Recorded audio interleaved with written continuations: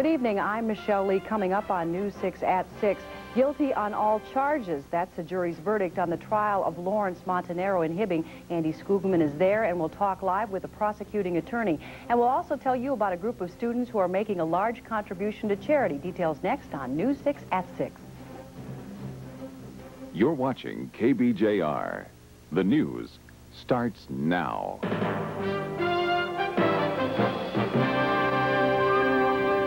News 6 with Michelle Lee, Carol Hall's weather, and Mike Hart with sports.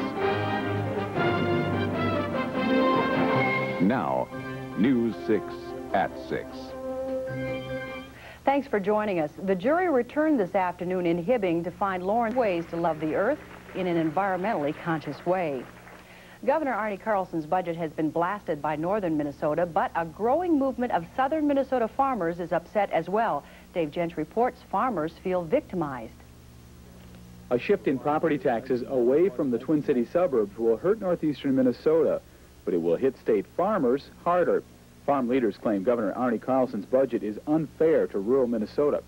They're very concerned. They're going through a very difficult economic time. Milk prices are disastrously low, grain prices down, soybean prices low.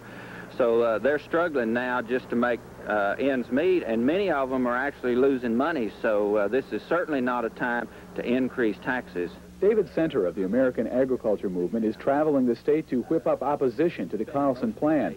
Center says additional property taxes hurt, but increases in excise taxes like milk, gas, and tobacco hurt more, since the farmer is charged both as producer and consumer.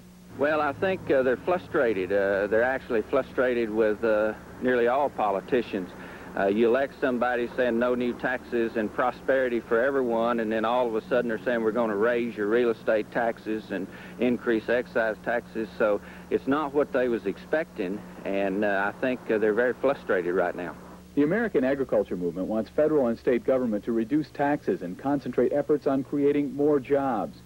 They would like to export more finished farm products like powdered milk and cornmeal because they bring in more money than raw grains. But most of all, they want to form a coalition with other rural areas to have a more powerful voice in government. In Duluth, Dave Jench, News 6.